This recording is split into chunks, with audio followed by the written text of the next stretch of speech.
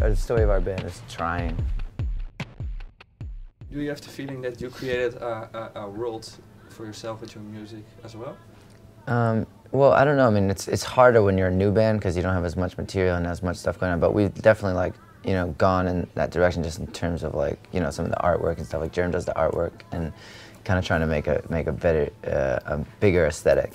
Just beyond just the songs. But sometimes I feel like it's hard for a new band, especially like with videos, because not everybody's listening to you yet.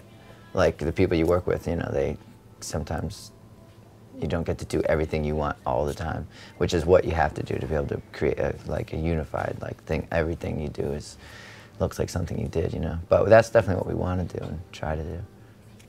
Okay, and the artwork has the cover has 4 covers in front.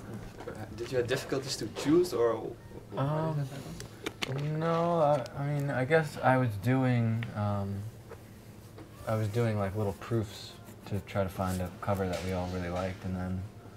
I was talking to Ben one day, and he just said, "Well, let's just try 4, put them all together." And we really liked that because we had never seen an album that had 4 covers.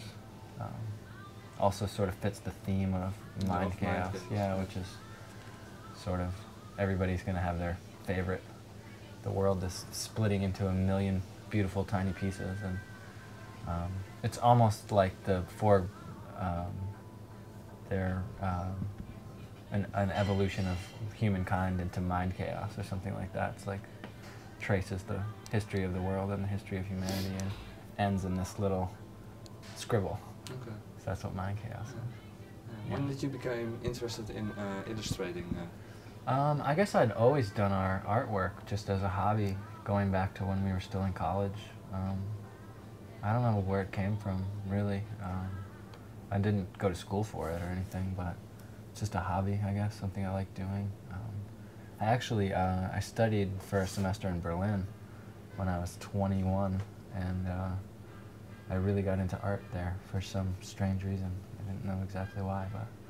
Okay, but music always have been your preference above both, I guess, yeah. I mean, I've been playing music for a long time, yeah, but... yeah, art's just a fun way to... add some creativity and some aesthetic that's from the same creative source as the rest of the music.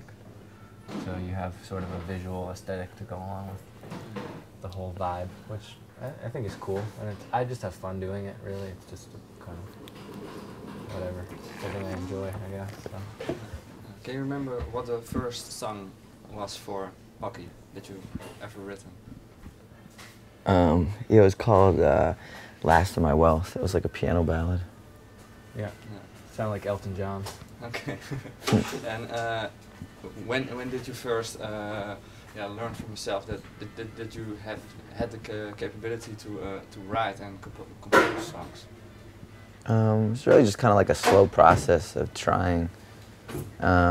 Just trying and getting better at it. It wasn't like an epiphany one day where we wrote like a great song, and then, it took. The story of our band is trying all the time. And how did that first song, that Elton John-like song, evolved into the music that you make today? Just like we've written a lot of songs over the time, and one of the goals at some point was like to make a kind of party atmosphere, like to be able to play parties and let people have a good time. So that's where we kind of shifted away from morning piano ballads, because that doesn't work, obviously. So that was like the idea that kind of led towards our sound.